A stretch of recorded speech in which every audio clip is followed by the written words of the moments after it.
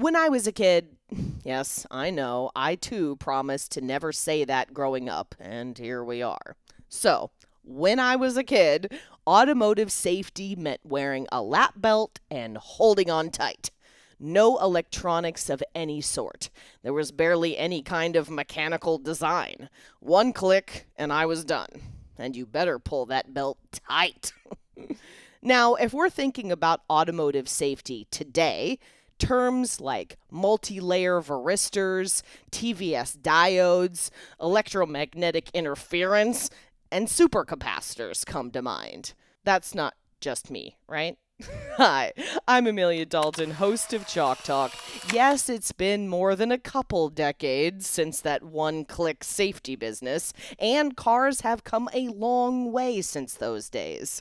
In this episode of Chalk Talk, Daniel West from AVX and I are looking at automotive safety electronics and how choosing the right passive components can make all the difference in power quality, advanced EMI suppression, circuit protection, and antenna communication.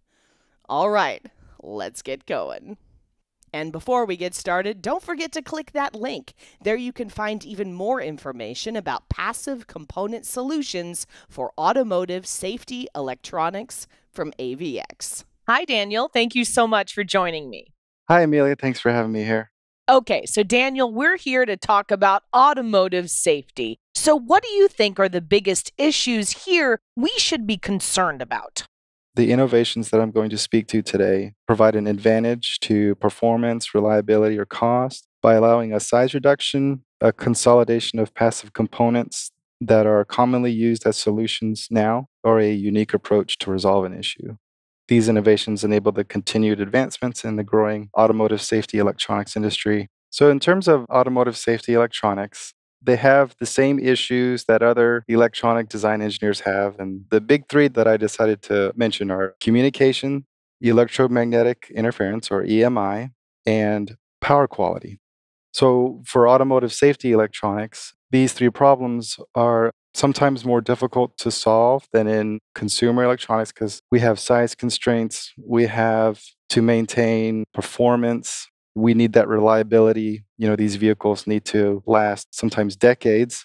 And then, like any other project, it needs to be done on a budget and need to maintain that cost effectiveness so we can invest in the high performance active devices and sensors. And we really don't want passive components to really take away from that design in that sense.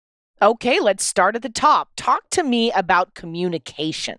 If we talk about communications, RF communications, using standard antennas removes the need for expensive fees and long cycle times of custom antennas, but they have their own challenges. AVX offers a wide breadth of standard passive antenna technologies: stamped metal, embedded, ceramic chip, patch, flexible printed circuit, external, of course, and more. And these really have established benchmarks for speed, range, efficiency, and reliability for the ISM, Bluetooth, Wi-Fi, GPS, and cellular bands. So when we have all that in a standard antenna offering, and we include the depth of supporting material, using a standard passive antenna, we reduce the challenges of using a standard antenna, and it makes it more viable than a custom antenna design. At the completion of your design, passing regulatory radiant emission specs will be easier. Having antennas for the vehicle to vehicle, vehicle to environment antennas, you're going to need a lot more bands to cover, in one vehicle. So having efficient antennas that can do multiple bands in one device, in a reliable and efficient way will be key. So if we move from designing in standard passive antennas, and then we have now our RF module, terminating those with a coaxial cable can be difficult because sometimes it requires hand soldering. And doing that consistently, efficiently, think about the number of cars out there. If we were to, manually terminate the coax cables, it would be very difficult to do consistently. So what we have is a RF coaxial cable IDC connector. An IDC is insulation displacement connector. And there are these blades or tines in the connector that pierce through the insulation of the coaxial cable. They're at different widths to get into the inner and then the outer conductor of the coax. And it's a fairly simple process. You terminate the SMT connector onto your board, And then you can just place the loose coax cable on top of the connector. There's a connector cap. The connectors are rated to operate from DC to 6 gigahertz with desirable forward transmission characteristics. It's very cost efficient to hand soldering. It's much easier to implement than hand soldering, and also is a good replacement, cost efficient replacement for bulky connectors assemblies that may be heavy. That we have the weight concerns in vehicle applications, making the car light as possible. So moving from the antennas to now we have our RF module, then assembling our RF modules in automotive safety electronics. This RF coaxial cable IDC connector would be one of those enabling technologies to terminate cables. So that's good for the RF part of communication, but what about signal lines? So on a communications bus in a vehicle, whether it's CAN, FlexRay, LIN, Ethernet, every device connected to that communications bus is going to be sensitive to transients or be a potential victim of a transient.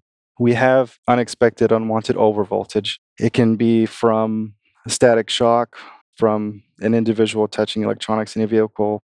It can come from the inductive switching element of motors for windshield wipers, door windows, and also from transient called load dump in automotive, where the alternator has sufficiently charged a battery after starting the vehicle. The battery's sufficiently charged now. The alternator is going to provide power to the rest of the circuits and then disconnects from the battery. The alternator can't regulate that voltage instantaneously. So a lot of times the ECU is the very first device coming down from the alternator. That overvoltage needs to be suppressed. And so when we talk about, communication, we need circuit protection on all the devices on the communications bus.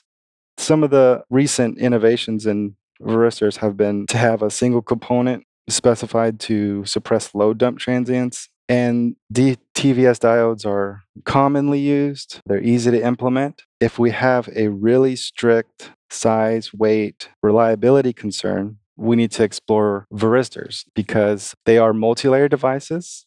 They have a large internal volume to dissipate the energy from a transient, as opposed to a diode, which has a single p-n junction surface area to dissipate that energy. The quality of the ceramic grain structure in the multi-layer varistor device, this energy dissipation, it can handle repeated strikes in applications where this part of your circuit will be exposed to many transients repeatedly. The varistors would have enhanced reliability. Also, varistors do not derate with temperature. Diodes typically derate starting at room temperature or 25C. Varistors are capable of handling their rated power, their rated peak current, the rated energy to dissipate on a transient up to their rated temperature on the datasheet. And for high temperature applications, when you do a transient energy, transient voltage suppression cross between a varistor and a diode, you'll see that the varistors have identical or superior performance at the higher temperatures, but it'll be a much smaller part. Varistors also, because of the multi-layer construction, it uses ceramic material. There's going to be inherent capacitance. Communications buses also need some kind of EMI filtering. And you'll see on some schematics or some typical solutions for a communications bus, for circuit protection, we'll have a unidirectional or bidirectional diode on the communications bus and then a parallel EMC cap. Because of that built-in capacitance on varistors, we can reduce the number of diodes we have for circuit protections if we're using a unidirectional, and we can take out the EMC cap. We just select a varistor that has the capacitance that you need for the proper filtering. And so you can possibly reduce a 3-component solution down to 1 component, which is a huge savings on bill of materials, pick-and-place processes, and then with all the benefits of high temperature capability and the zero derating up to rated temperature. AVX has the first to industry 175C rated varistor that is ACQ 200 qualified for very high-speed digital applications that are extremely sensitive to overvoltage and cannot handle much capacitive loading. A TVS diode is optimal. The AVX GigGuard are very small 0201, 0402 TVS diodes that have superior ESD ratings to typical DFN package TVS diodes. The GigGuard is packaged in a way that maximizes the surface area of the depletion region, increasing the efficiency of dissipating the energy from incoming transients. So we still have that small package in the GigGuard as a DFN 0201, 0402. But if you can see in the X-ray images there, the electrodes on the gig guard are much larger, and that really acts as a heat sink. So when it sees an incoming transient, it's going to be able to dissipate a lot more energy than a wire bonded TVS diode at the same size. Okay, so if we're talking about communication, we also have to talk about noise. So, what about electromagnetic interference? AVX has made some developments in feed-through devices, feed-through capacitors, and also feed-through varistors. So what we can do with a feed-through device is you'll see the electrode patterns are unique. It's not the typical overlapping electrodes we see in a MLCC. We have now a set of electrodes that are perpendicular to the electrodes providing the capacitance. So we have 4 terminations now on a feed-through device. And you can see the 2 terminations on the side would go to ground, and it would be set up in a series orientation as opposed to parallel for EMI suppression. And what this does is we're introducing a inductance that has much higher broadband filtering than what we would see in traditional or standard MLCC. So a feed-through capacitor, using one of these, we would be able to consolidate multiple MLCCs into one component in the feed-through cap. A typical setup would be parallel 1 nano, 10 nano, 100 nanofarad, 4.7 microfarad to get that really good broad spectrum EMI filtering. But the performance on the feed throughs, we can consolidate a lot of those MLCCs into one device, and increasing the range of frequency that a single capacitor can attenuate noise. And what we're going to get out of one feed-through capacitor is about 760 megahertz of spectrum that can attenuate up to 30 dB. The feed-through offerings that we have go from 70 megahertz to 6 gigahertz. So within that range of frequencies, we can get about 30 dB attenuation across 760 megahertz of spectrum. The same electrode and termination pattern can also be applied to varistor packages. We saw them earlier. They're standard multi-layer devices in EIA packages. This unique feed-through terminations with the perpendicular electrodes and then the 2 terminations on the side for introducing that inductance that we want for desirable broadband EMI filtering. We can do that in a varistor package as well. AVX offers a stacked device, the cap guard. This combines 2 passive components into one footprint with all the benefits of having a varistor and MLCC in parallel.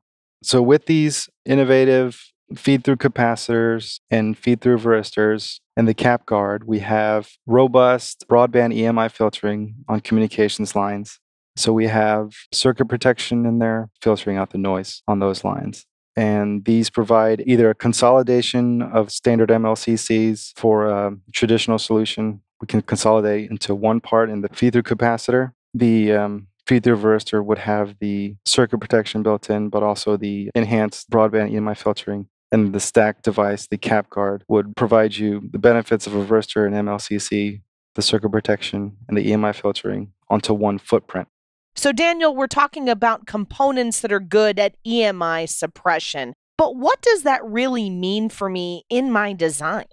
So, a lot of designs will have to pass regulated radiated emissions. Here's an example of a GM specification. You can see here the range of frequencies that the feed-through and the transfeed and the cap guard apply, and would be able to offer the size reduction of circuit in those frequencies. So what does this mean for your application? We have these advanced EMI suppression devices. Well, this means that your design would be able to achieve the regulated radiated emission specifications and pass the regulated testing easier with fewer or one device in a reduced footprint. So on the right, you'll see an image of the varistor transfeed that we have. Its construction is identical to the feed-through that you saw earlier. Okay, cool. So can we talk about safety when it comes to power quality? When we're talking about automotive safety electronics and critical safety, some applications need to be powered at all times. These devices on the power line use redundant capacitors in series on voltage lines to help guarantee that circuits will be provided enough power and to be able to function properly under harsh conditions, sometimes emergency conditions. And when we're assembling what we also need to be prepared for on these passive components, we have mounted them on the board, and then we're going to assemble all the electronics in a vehicle. Sometimes it's manual.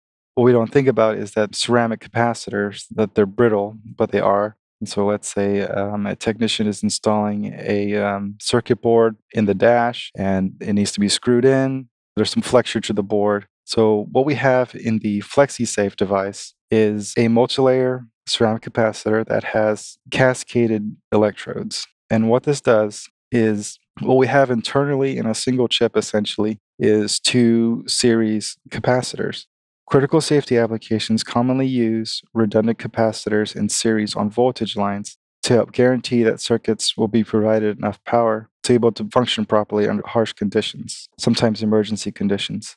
A common solution that is implemented is two series MLCCs, but oriented 90 degrees to one another.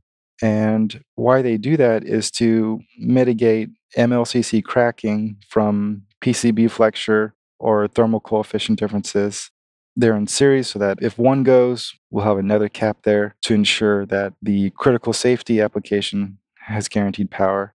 Our FlexiSafe uses a flexible termination layer, but also internal, when we're looking at the electrodes and the dielectric layers, we have cascaded or floating electrodes between the counter electrodes. And what we've built in is two series capacitors. And so what we have in one device is, essentially a one component solution to the common solution we see with the two MLCCs in the 90-degree orientation. We don't need them perpendicular anymore. We have one device, and then the FlexiTerm layer affords that 2.5 or more greater board flexure capability than a standard multilayer ceramic capacitor. So we have that benefit in terms of physical stress. And then the cascaded electrodes offer the two series capacitors. Critical safety applications operating at lower voltage levels can make use of the OxyCap. They have a self-healing mechanism and do not pose a threat of a short circuit like that of other capacitor technologies if driven to failure. Instead, the capacitance decreases and leakage increases, but it still remains a capacitor, providing guaranteed cap, just like the redundant 2 MLCC devices in series common solution that we saw. Okay, so what about safety applications that require more power out of a capacitor? So we're going to move on to supercapacitors. Supercapacitors are unique because they are versatile. They can provide a near battery-like power source on voltage lines for applications like dying gasp, e-call, ADAS transitions, where we're going to transfer from a self-driving car to a human-controlled car now, and other energy hold-up applications. They can supplement batteries by performing peak power functions that reduce the depth of discharge on a battery, greatly extending lifetime and travel range of a single battery charge. They are also great for energy recovery applications like regenerative braking or electric suspension because they capture energy more efficiently than a battery. And also they have very large charge-discharge cycles too. We have the cylindrical modules, the best cap, Prisma cap, and also custom. A discrete supercapacitor would have a lower voltage rating than typically seen in other capacitor technologies. And so what we're going to need in many instances as a complete supercapacitor solution to a safety application, again, providing the peak power or the energy regeneration, superior to a battery system, we're going to need a lot of times a custom module. And so what AVX has are these completed modules off the shelf. They're standard, but they came out of a custom design effort. They go up to 48 volt, 165 farad modules, and we have others. We're talking about automotive and the 48 volt lines that we see now. We have a custom module that's already ready to go. Don't need to worry about balancing it. All that's done for you. It's just ready to go. Supercapacitors are great to provide the high currents needed for the motors that close and open, locks, door latches, especially if the power has been disconnected from a battery, let's say after an accident. For safety reasons, a vehicle in the event of a crash, it has detected a crash. To prevent a fire, it will cut off the electronics from the battery. So what supercapacitors can do, they have that, that near battery-like characteristic. And what they can do is store charge for emergency personnel to later approach the vehicle and be able to unlock the doors. The supercapacitor is able to retain their charge for days and provide that high current needed to the door latches and the locks to unlock them. Supercapacitors can provide a near battery-like power source on voltage lines for dying gasp, ECOL, and ADAS transitions, and other energy holdup applications. They're great at capturing energy. Take, for example, the wheels on your car. We don't feel the bumps on the road, but our wheels experience a lot of trauma. And what we can do is, instead of wasting that energy experienced on the wheels into the leaf springs or into the suspension system of a vehicle, we can replace it with a electric suspension system. And what we do is we capture that energy from the road that's being delivered to the wheels, putting it into a bank of supercapacitors because they're more efficient at capturing energy than a battery would be. Adding electronics to a vehicle. Well, why do we want to add an electric suspension system if we don't have to? Well, because the supercapacitor is the enabling part of it. I mentioned the high number of charge and discharge cycles that supercapacitors have. It can also capture the energy, but also deliver the energy back into the suspension system to balance your car. And in performance vehicles, when electronic vehicles really move into the the performance scene, these supercapacitors will be enabling in that sense. We also have a connector. It is a receptacle for our supercapacitor cylindrical devices. This provides the benefit of, instead of relying on the leads of the cylindrical device, you can put it into the connector and then have that simply mounted to your board, and it'll provide the superior retention to the board and the resistance to vibration and shock than the leads would provide. Cool. All right. Well, Daniel, can you recap your main points for me? So we've been talking about passive components for automotive safety electronics. Well, what we really talked about was three common design issues: communication, electromagnetic interference, and power quality. In those issues span many electronics. But again, we narrow it down by talking automotive safety, how they have size, weight, constraints. But these devices, they need to perform, they need to be reliable, they need to be cost efficient. Yeah, I have a 6-year-old daughter, and they say sometimes there's going to be self-driving cars. Yeah, so I'm horrified because I want these issues to be taken care of, and design engineers don't want to spend too much time on the passive parts of their designs. So we enable it by providing some kind of size reduction on their footprint of their design. Using standard antennas removes the need for expensive fees, long cycle times for custom antenna designs. Having a broad range of technologies and offerings that we have, along with the supporting material, makes it more of a viable option than a custom design in terms of antennas. In resistors, we can reduce the size and the weight and the bill of materials of a circuit protection solution by consolidating that common solution we see with the diodes and the EMC cap. You can put that into one device in the resistor. For EMI, we had the innovations in the feed-through capacitor, the feed-through resistor, and then the cap guard. And then for the power issues, we have capacitors that are very safe for these critical safety applications. In the FlexiSafe, we provide the redundant series capacitor. And then in the OxyCap, we have the guaranteed cap there inherent in the technology where it fails resistive as opposed to failing short that we see in other capacitor technologies. Supercapacitors are great because they can supplement batteries by performing the high peak power functions that reduce the depth of discharge on a battery. Also, they're great for energy recovery applications, regenerative braking, electric suspension. They just capture energy more efficiently than a battery. And then for those energy holdup applications like dying gasp or emergency call, the ADAS transitions when the regular power source or the battery has been disconnected from the vehicle electronics. In those situations, those emergency situations, the supercapacitors enable the electronics to still have power for, one last transmission to GPS for location, storing that charge for emergency personnel to come and unlock the electronic locks and latches on a vehicle. That's where supercapacitors really enable the power quality for automotive safety electronics. Well, I think that's all I have time for today. Thank you so much for joining me, Daniel. It was a pleasure speaking with you. Yeah, no problem. Thank you. And before we go, you didn't forget to click that link, did you? There you can find even more information about AVX's passive component solutions for automotive safety electronics. For Chalk Talks, I'm Amelia Dalton from eejournal.com. For more Chalk Talks, head on over to the Chalk Talks section of EE Journal. You can't miss it, it's right across the top. Or head on over to YouTube, youtube.com/EE Journal.